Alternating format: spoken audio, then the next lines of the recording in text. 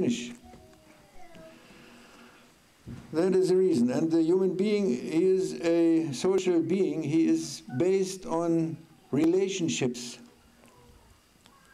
That is why we are saying in our tariqah, tarikatuna sohba, wal khair fi jamia. Yes, that the good lies in the to be together. That is the basic of any religion. Gott hat uns Propheten geschickt. Ja, von Anfang an, von Adam bis Sayyidina Muhammad sallallahu alaihi wasallam. Alle, die dazwischen sind. Islam ist der perfekteste von allen. Ist einfach so. Weil wir alle anerkennen. Bei uns gibt es nicht, dass wir irgendeinen nicht anerkennen. Andere Religionen, die erkennen den Sayyidina Muhammad nicht an. Viele erkennen ihn nicht an. Wir wissen es besser. Und Gott weiß es am besten. Gott weiß, wen er gesandt hat und wen er geschickt hat und in welcher Perfektion. Bei uns steht im Heiligen Buch, wahrlich, alle Propheten sind gleich. Alle gleich. Kein Unterschied. La nufarriqu bayna ahadin min rusuli. Ja. Und die Religion, sozusagen der Weg des Menschen, entsteht dadurch, dass die Propheten zu den Menschen gehen, eine Beziehung zu den Menschen haben und den Menschen die Nachricht von Gott bringen: Wacht auf. Ja, wacht auf.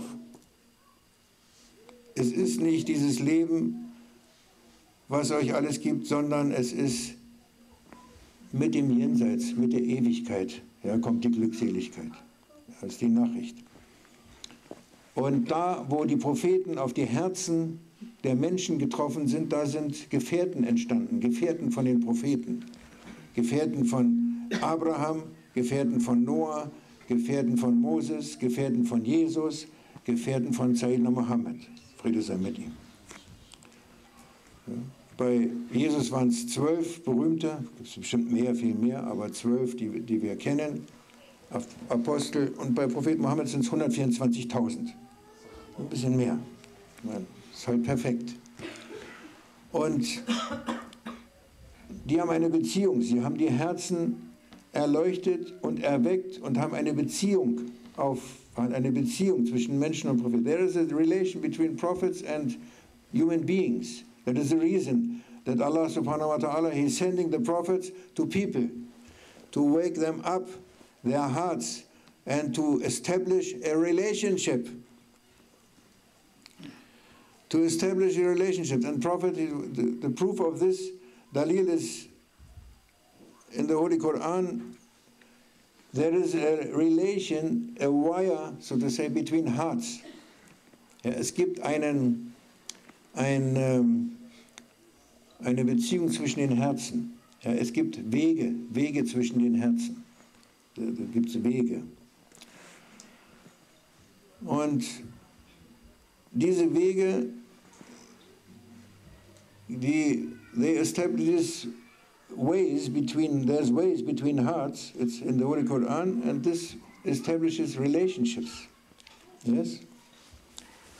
And there's relationships, all kinds of relationships.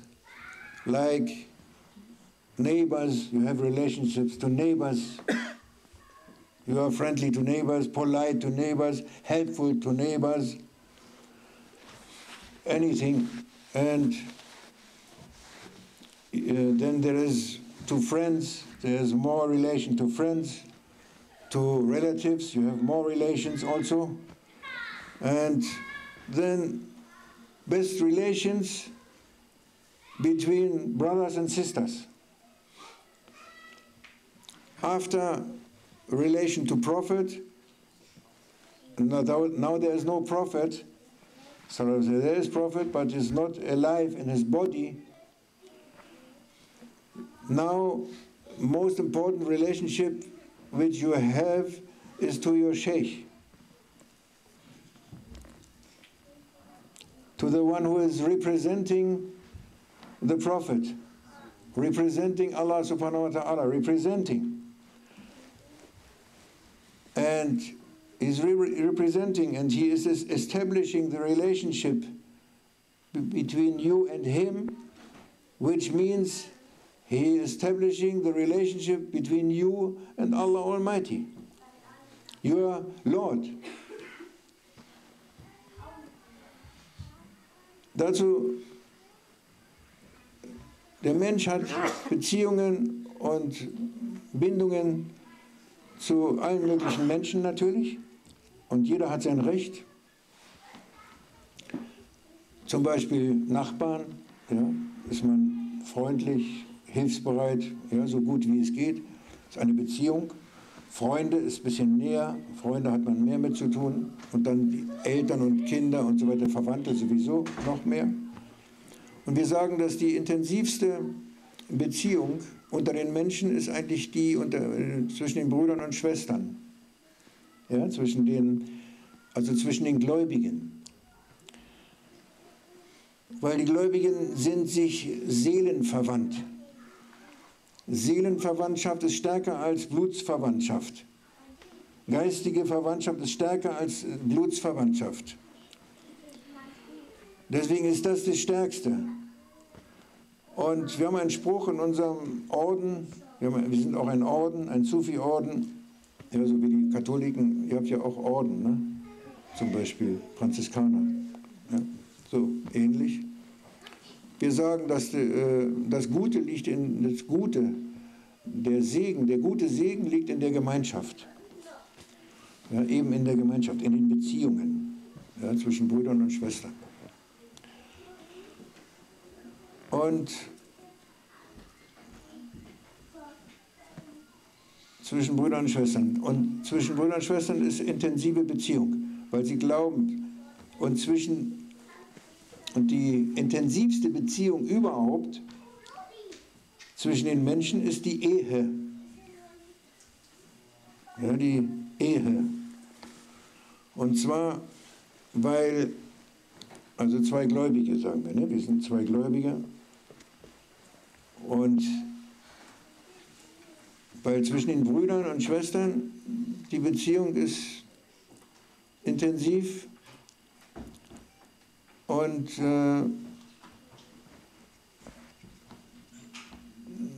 ist intensiv, kann sehr intensiv sein,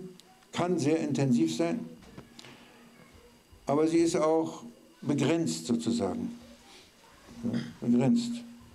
Vielleicht nicht überall, nicht unter allen, aber im Allgemeinen ist die Beziehung begrenzt.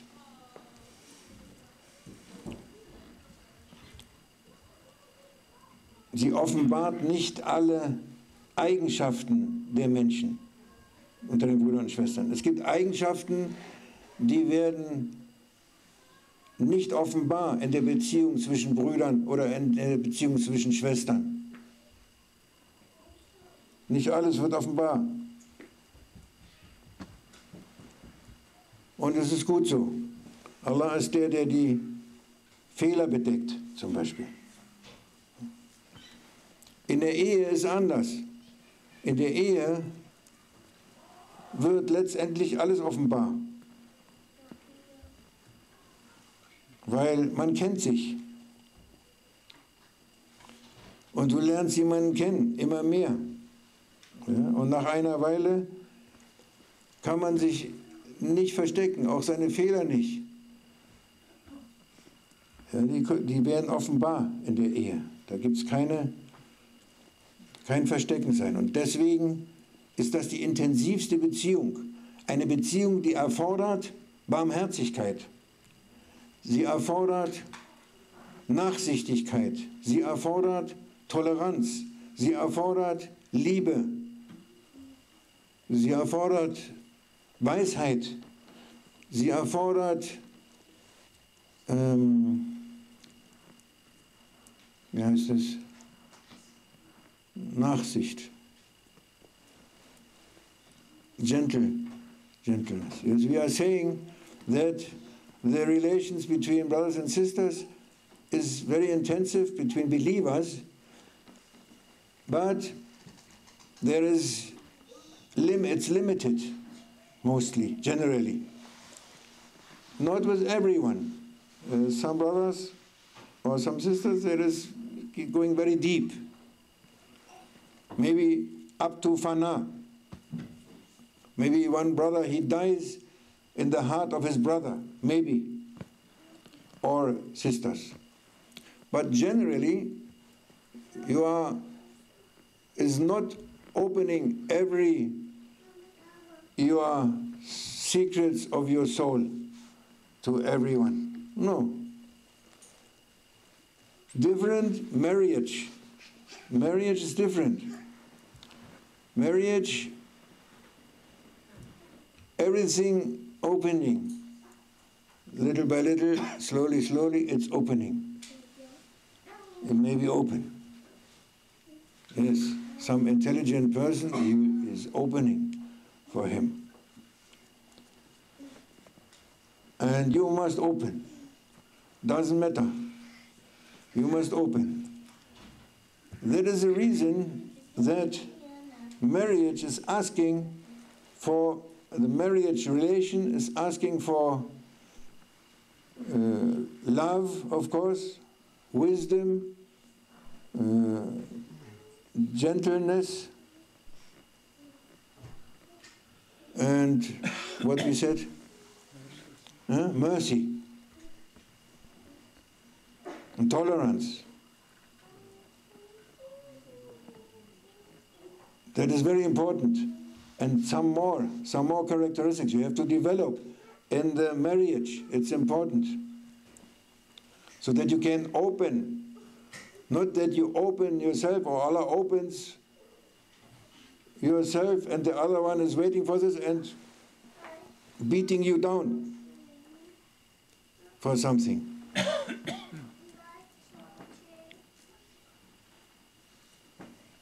Or the other one is opening himself, you beat him. No. This is from Allah Almighty, marriage. And recommended by Prophet ﷺ to be gentle. The most gentle one was the Prophet Muhammad. We have example, we know his whole life. And his marriages, also we know what he did, what he said, how he was gentle. Never he was shouting to anyone.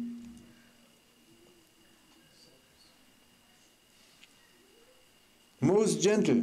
And he said that the best one of you, O believers, O my companions, he said to his companions, the best of you is that one who has the best iman, the best belief. And the best belief is that one from you who is most kind to his wife. Which religion shows this? Show me. MashaAllah. Alhamdulillah, Adin al-Islam. Ja, so ist das. Prophet hat gesagt, sallallahu alaihi wasallam, zu seinen Gefährten, ihr müsst freundlich sein und nachsichtig, Halim, ja, zu eurer Frau. Der Beste von euch, hat er zu seinen Gefährten gesagt, der Beste von euch ist der den stärksten und besten Glauben hat. Und derjenige, der den besten Glauben hat, ist derjenige, der am freundlichsten zu seiner Frau ist. Das ist ein Satz, den alle Muslime vergessen haben anscheinend, heutzutage. Die haben sowieso alles vergessen. Ja, das ist die Beziehung zwischen Mann und Frau, wenn sie verheiratet sind. Ja, dass man eben nachsichtig ist, milde ist, barmherzig ist. Ja, auch die Fehler des anderen akzeptiert und wenn die rauskommen, dass man nicht da drauf haut. Ja, dass man nachsichtig ist, weich im Herzen und ritterlich und großzügig, großmütig und vertrauensvoll. Dass man jemand vertrauen kann. Wenn man nicht vertrauen kann, weil der ein Idiot ist, der Mann zum Beispiel, sage ich jetzt mal. Die Damen mal ausschließen, inshallah. Ja, wir haben so viele rohe Charaktere. Das sind wir. Wir Männer, wir sind roh. Und der Prophet hat gesagt, der rohe Mann beherrscht seine Frau. Durch Gewalt, praktisch. Psychische Gewalt oder körperliche Gewalt. Und der weise Mann, der eine Weisheit hat, der lässt sich von seiner Frau beherrschen. Yeah, he said, Prophet sallallahu alaihi wasallam, that the tough, rough men, which we are usually, die Herren der Schöpfung, this tough, rough man, he is, Prophet said, the rough man, he is tyrannizing or governing, he's governing his wife. And the wise man, he is governed by his wife, you see, the wise man. There is wisdom, that is the wisdom. You cannot find anywhere else. This is, mashallah, the perfection of Islam, perfection of Sayyidina Muhammad, sallallahu alayhi wa sallam. Yes, this is what we wanted to say for understanding, inshallah, for a good understanding, for a marriage, and we ask the blessings from Rasulullah sallallahu alayhi wa sallam and from our Sheikh, and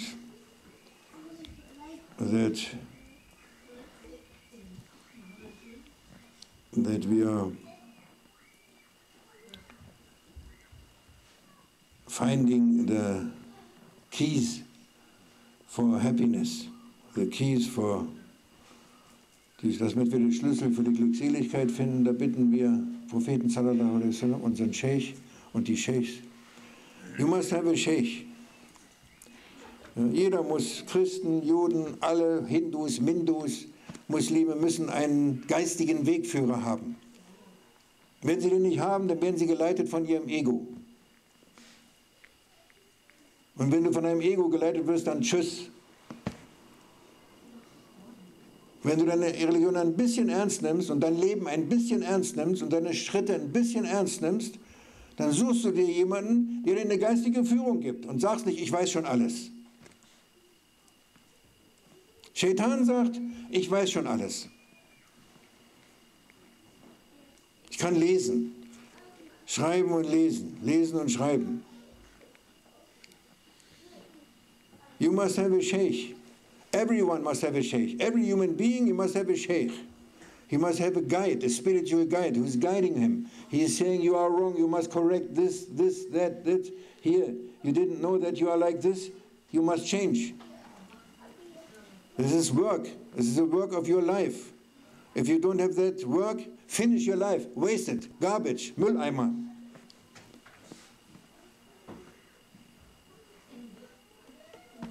So ist es.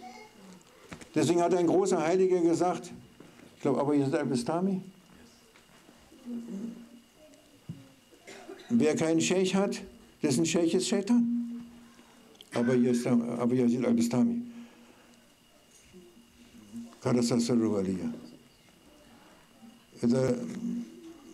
Wie heißt es auf Arabisch?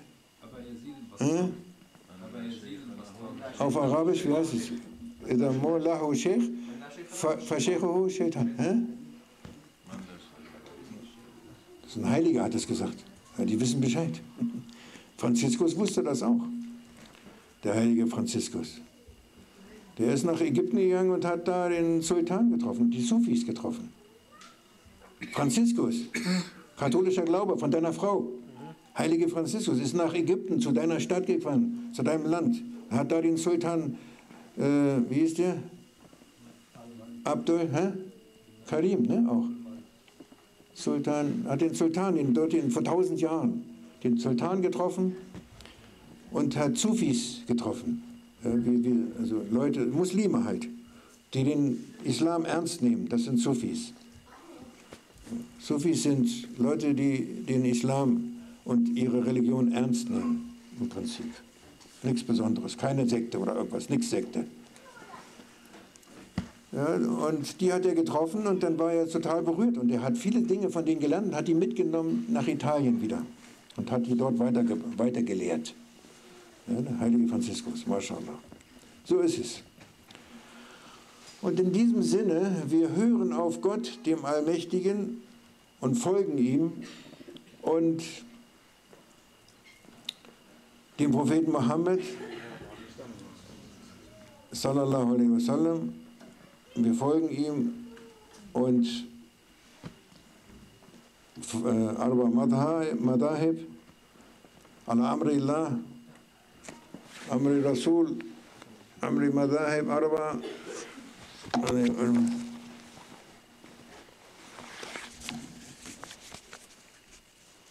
Wir folgen denen und machen und schließen diese Ehe, inshallah, jetzt. Damit es gesegnet wird. Eine Beziehung ohne Ehe ist nicht gesegnet. Ist nicht gesegnet. Muss gesegnet sein. Es werden Schwierigkeiten kommen und es wird Leiden kommen, wenn eine Ehe nicht gesegnet ist. Deswegen ist es eine wunderbare Sache, wenn zwei Leute sich entscheiden zu heiraten. Das ist immer eine gute Nachricht. Ja, das ist auch schon was anderes. Für Essen. Gegessen haben wir schon, ne?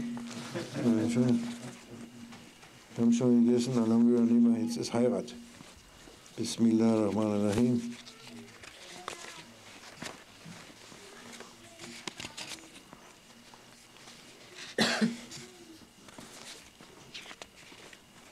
Hier, jetzt kommen wir näher.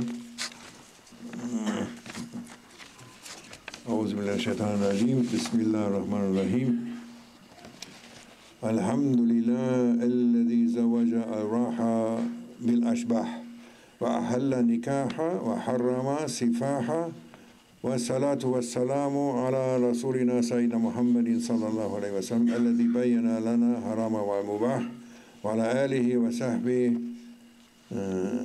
آله وأصحابه الذين هم أهل صلاح والفلاح أعوذ بالله من الشيطان الرجيم بسم الله الرحمن الرحيم وأنكحوا أيام منكم وصالحين من عبادكم وإمائكم إن يكونوا فقراء يغنيهم الله من فضله والله واسع عليم صدق الله العظيم قال رسول الله صلى الله عليه وسلم النكاح سنتي فمن رغب عن سنتي فليس مني كما قال صدق رسول الله. Ja, hier ist Koranvers, wo eben steht, dass Allah auch im Heiligen Buch dann eben sagt, heiratet untereinander, die Guten sollen heiraten untereinander und habt keine Angst vor der Armut, Allah macht euch reich.